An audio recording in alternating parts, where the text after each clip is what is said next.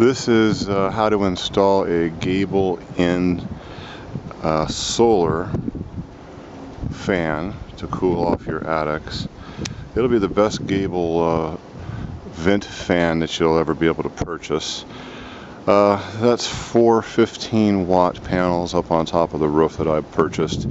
I bought them used, so I paid $160 for the 4 panels. Made my own little railing out of some aluminum 2x4s and wired it down into the house, and it's about 3:30 in the afternoon right now, so let's go see what we got here. What happened was I looked into solar fans, and I couldn't find good solar fan reviews anywhere, and I said to myself, well, why?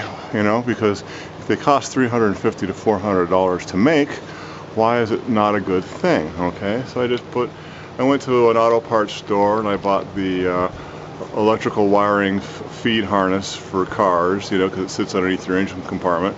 Wrapped it in that, put some electrical tape around it, brought it down, put some clamps on there to hold it in place, put it into a 4-inch junction box. Bought some lamp wire, about 8 feet. I then opened my gable end up. I had to, because this is almost a non-accessible gable end to this house. This is a 40 by 20 foot living room, and I was having major heat problems because the eaves in this house had been closed up with no exhaust anywhere. So I was hitting 140 degrees up inside the house. And so I said to myself, what would be the best way to go about doing this? And then it hit me. That is I believe it's a Toyota, went to the junkyard, car radiator cooling fan. Did you hear me? It is a 12-volt Toyota car radiator cooling fan. Got it pick apart for, I think it was 16 plus tax. And by the way, you can buy a brand new car radiator fan for $40. So if anything ever goes, meaning the fan goes, because that's what's gonna go, then I just open this up and I screw in a new fan. Cost me $20 for pick apart, $40 for a brand new one. Think about it this way: what do you think the life expectancy is of a fan when you're talking about the internal workings of a car next to a radiator? Blowing as hard as it possibly can. Now, let's see here. We'll go over here. We're going to go look at here. My outside ambient temperature right now is what? Oh, let's see here. It's not going to give me a reading, is it? It's not the... Yeah, it's 96 degrees right now. Okay. So it's 96 degrees. And we're going to go up the ladder, because I'm very, very curious. You can hear the fan. And by the way, it's 3:34 o'clock in the afternoon right now. So we've lost a lot of the power of the sun. And it was 96 outside. And you can hear the fan kicking away.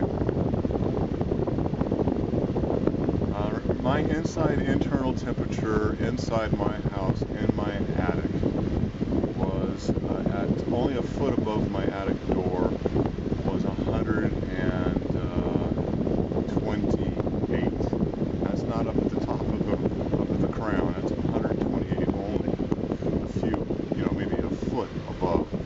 When I pulled I put this temperature gauge on a metal broom handle, and I put it out there for about 10 minutes, and it registered 128. The broom handle was so hot I could barely touch it. So I would imagine that my internal temperature of my attic was about 140, 150. And as you can see right now, we're hitting 102. It's 96 outside, hitting 102. Which means my air conditioning is going to work better. It means my house is going to be cooler. We hooked up to 104. Not the fastest temperature thing in the world, but it's not 128, it's not 130, it's not 148. And from everything that I've read, you just want to be around 100 to 110 degrees, and that's all you have to worry about. And as you can see, I just, it actually just perfectly fit between two joists. This is a 16-inch base joist. The fans, it was like 13 inches, fits right in there. I made an internal box, okay, so it's sealed, okay, and I'll put a normal, whatever it's called, what is it called, the rain shield on the front, you know, just so I don't get rain in the house, obviously. And I'm going to do some painting. Actually, the temperature dropped down to 100 right now.